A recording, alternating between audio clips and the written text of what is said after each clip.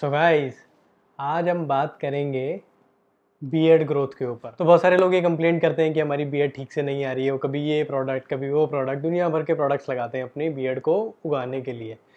तो अब बेसिक चीज़ें क्या है कि लोग जो है ना सीधा सोल्यूशन ढूंढना शुरू करते हैं बिना ये जाने कि उनको प्रॉब्लम क्या है, क्यों उनकी बियर्ड ग्रोथ नहीं हो रही है।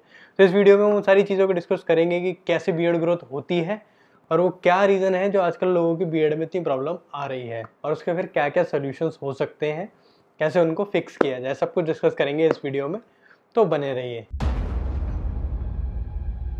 गाइस। अगर उससे पहले अभी तक आपने हाउस ऑफ एनाबॉलिक्स का ऐप डाउनलोड नहीं किया है तो डाउनलोड करो इस ऐप को, डिस्क्रिप्शन में लिंक है, फटाफट से डाउनलोड करो। आपको पता है फिटनेस प्रॉब्लम तो ठीक कर ही देगा, बियर्ड वाली हम इस वीडियो में ठीक कर लेंगे। तो चलिए तो गाइस शुरू करते हैं बियर्ड का वीडियो। सो गाइस, बियर्ड पहले समझते हैं बियर्ड है क्या। बियर्ड है हमारा जो मेल बॉडी होती है उनके चेहरे पे निकलने वाली दाढ़ी है। अब ये क्या है, ये सेकेंडरी मेल कैरेक्टर है हमारा। तो प्राइमरी क्या है, प्राइमरी हमारे जेनाइटल्स, जो जो हमारे पास रिप्रोडक्शन के ऑर्गन्स हैं वो है हमारे फर्स्ट, और सेकंड है हमारी बाकी चीज़ें, यानी कि शरीर के ऊपर बाल आना, शरीर का मस्क्यूलर होना, साथ ही में दाढ़ी का निकलना, बालों का बढ़ना, सब कुछ जो है वो सेकेंडरी कैरेक्टर है। तो जो भी ये प्राइमरी और सेकेंडरी कैरेक्टर होते हैं सारे के सारे टेस्टोस्टेरोन के हाथ में। तो टेस्टोस्टेरोन क्या है, जो मेरे सब्सक्राइबर उन्हें ऑलरेडी पता है कि टेस्टोस्टेरोन क्या है, मगर जो नए लोग जुड़ रहे हैं उनके लिए कि टेस्टोस्टेरोन है हमारे लिए प्राइमरी मेल सेक्स हार्मोन, यानी कि ये जो है एक मर्द को मर्द बनाने के लिए जो हार्मोन चाहिए वो है ये टेस्टोस्टेरोन। तो अब ये टेस्टोस्टेरोन क्या करता है, तो सारा जो बोझ है वो टेस्टोस्टेरोन पे नहीं होता है। टेस्टोस्टेरोन क्या करता है, अपने कुछ हिस्से का इस्तेमाल करके एक और नया हार्मोन बनाता है जिसको हम बोलते हैं डीएसटी, यानी कि डाईहाइड्रो टेस्टोस्टेरोन। ये कैसे बनता है कि जब टेस्टोस्टेरोन एक प्रोसेस से होकर निकलता है और उसके अंदर कुछ केमिकल बायोलॉजिकल चेंजेस होते हैं और उसके बाद वो बन जाता है डीएसटी, यानी कि डाईहाइड्रो टेस्टोस्टेरोन। ये जो प्रोसेस है चेंज होने का, इसको हम बोलते हैं 5-अल्फा रिडक्टेज। इस प्रोसेस से होके डीएसटी बनता है, और डीएसटी रिस्पॉन्सिबल होता है हमारी बॉडी में कहाँ बाल उगेंगे, कहाँ नहीं उगेंगे, स्किन कैसी रहेगी, स्किन पे एक्ने होंगे या नहीं होंगे। ये सारा का सारा काम डीएसटी के ऊपर है, और डीएसटी डिसाइड करेगा कि कितने एक्ने होने हैं, कितने बाल उगने हैं। अब बात आती है यहाँ पे बाल उगने की, कि जो चेहरे पे हमारे फेशियल हेयर है वो भी डीएसटी की वजह से ही आ रहे हैं। मगर इससे पहले इसके पीछे एक और साइंस है कि बाल आपके जो आते हैं ये होते कैसे हैं। इसका प्रोसीजर है एक पूरा हमारी बॉडी में जो फॉलो होता है। तो अब जरा समझते हैं उस साइंस को, उस प्रोसीजर को जिसके थ्रू ये बाल उगते हैं। तो भाई जो बालों का जो प्रोसीजर है ये एक्चुअल में ह्यूमन बॉडी के अंदर 3 फेजेस के अंदर होता है। खासतौर पे हम क्योंकि हम यहाँ पे बियर्ड की बात कर रहे हैं तो ऑब्वियसली हम मेल की बात करेंगे, फीमेल्स की बात यहाँ पे हम नहीं करेंगे। तो जो मेल बॉडी में जो प्रोसीजर होता है बालों का वो 3 फेजेस के अंदर होता है। जो पहला फेज है वो है जब हम पैदा होते हैं। बच्चा पैदा होता है तो उसके शरीर के ऊपर बाल होते हैं, उसके माथे के ऊपर बाल होते हैं, उसके मुंह के ऊपर बाल होते हैं। अब वहाँ पे टेस्टोस्टेरोन तो है नहीं, तो वो बाल कहाँ से आ गए। तो वो जो बाल होते हैं उन बालों को बोला जाता है लेनुगो हेयर्स। लेनुगो हेयर्स यानी जो जन्म के वक्त हमारे साथ जुड़ के आए हैं, हमारी जो माता जी हैं, जो हमारी मदर हैं, उनके साथ हमसे मिले हैं वो बाल, हमें वो होते हैं लेनुगो हेयर्स। तो इसको मेडिकल भाषा में लेनुगो हेयर्स बोला जाता है। तो अब ये क्या है कि 8 से 10 महीने के बाद ये जो लेनुगो हेयर्स हैं ये हट जाते हैं हमारी बॉडी के ऊपर से, और इसको रिप्लेस करते हैं वेलस नाम के हेयर्स। जो बाल आते हैं उनको वेलस बोला जाता है। तो लेनुगो हटा और वेलस आ गए। अब वेलस जो है उनके नीचे क्या है, जो कोशिकाएं होती हैं जो बालों को पकड़ के रखती हैं आपकी स्किन के ऊपर, वो थोड़ी सी कमजोर होती हैं, वो ज़्यादा ताकतवर नहीं होती। तो इसलिए जो बाल निकलता है वो मुलायम होता है, सॉफ्ट बाल आते हैं वो ज़्यादा। तो अब जैसे जैसे हमारी उम्र बढ़ती है हम, और जो है 16-17 साल यानी कि अपनी प्यूबर्टी को जब हम हिट करते हैं, तब जो वो वेलस वाले बाल थे वो वापस से रिप्लेस होते हैं, और वो रिप्लेसमेंट करते हैं टर्मिनल हेयर्स के साथ। अब ये जो प्रोसीजर है वेलस से टर्मिनल तक का, ये बहुत इंपॉर्टेंट है, इसको आपको समझना। तो वेलस से जैसे ही टर्मिनल पे गए तो इसके बीच में एक हार्मोन आया, उसका नाम है टेस्टोस्टेरोन। टेस्टोस्टेरोन बीच में आया, उसने वेलस को टर्मिनल में चेंज करा, उन सारे बालों को एक नई तरह की खासियत दी, और वो जो बाल बनते हैं उसके बाद वो उनके जो नीचे की जो कोशिकाएं होती हैं और ज़्यादा मजबूत हो जाती हैं, और वो बाल और मोटा हो जाता है। तो ज़्यादा मोटे बाल निकलते हैं, ज़्यादा कोशिकाएं बन गई हैं, और उसके नीचे जो एंड्रोजन्स हैं उनकी मात्रा बढ़ चुकी है, जिसकी वजह से होता क्या है कि बाल और मोटा और मजबूत निकलता है, जिसको आगे चल के हम बोलते हैं कि हमारी जो बियर्ड आने शुरू हो गई है।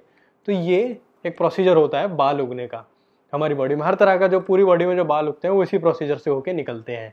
तब ये समझते हैं कि फिर लोगों की बियर्ड क्यों नहीं आती है। तो देखिए यहाँ पे 3 सिनेरियोज हैं जिसकी वजह से बियर्ड नहीं आती है।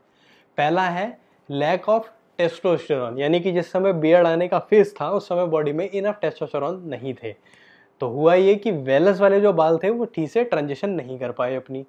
दूसरा जो स्टेज आता है वो आता है आपका लाइफस्टाइल कैसा है, यानी कि जिस समय आपके बियर्ड आ रही है उस समय आप कितना अपने फेस को साफ रखते हैं, ज़्यादा डेड स्किन सेल्स तो नहीं होते हैं आपके, उसमें पोर्स ब्लॉकिंग तो नहीं हो रही है, आपका एनवायरनमेंट कैसा है, ये सारी चीज़ें मैटर करती हैं। और तीसरा जो चीज़ मैटर करती है वो है कि आपकी बॉडी पे कितना स्ट्रेस है, कितनी एंजाइटी में रहते हैं। यानी कि जब हम बच्चे होते हैं तो सभी लोगों के ऊपर जो है वैरायटी ऑफ टाइप का लोड होता है, किसी के ऊपर जो है फाइनेंशियल लोड आ जाता है कई बार, तो किसी के ऊपर किसी तरह के लोड आ जाते हैं। तो ऑब्वियसली हम यहाँ पे डिप्रेशन और एंजाइटी की बात तो नहीं करने वाले हैं, क्योंकि हम बात कर रहे हैं बियर्ड के ऊपर।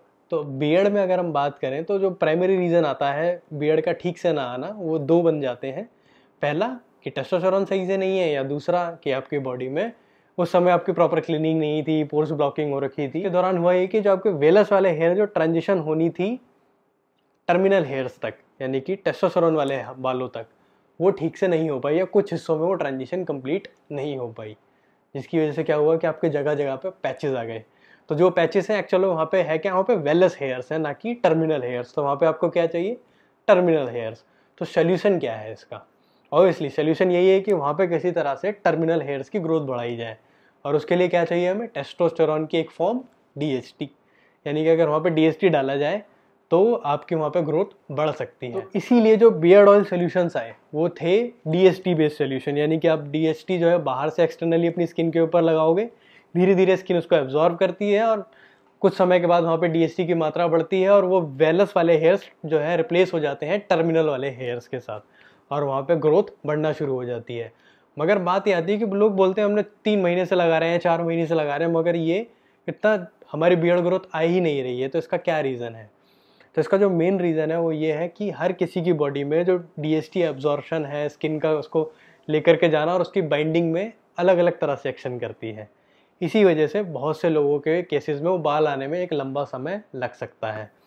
ऑल्सो अगर एक प्रॉपर डाइट मेंटेन की जाए साथ में तो वो प्रोसीजर और थोड़ा तेज़ हो सकता है, क्योंकि आपकी बॉडी में ओवरऑल टेस्टोस्टेरोन लेवल अच्छे होंगे अगर आप एक अच्छी डाइट और अच्छा वर्कआउट रूटीन फॉलो करते हैं, तो उससे वो चीज़ें अचीव हो जाती हैं।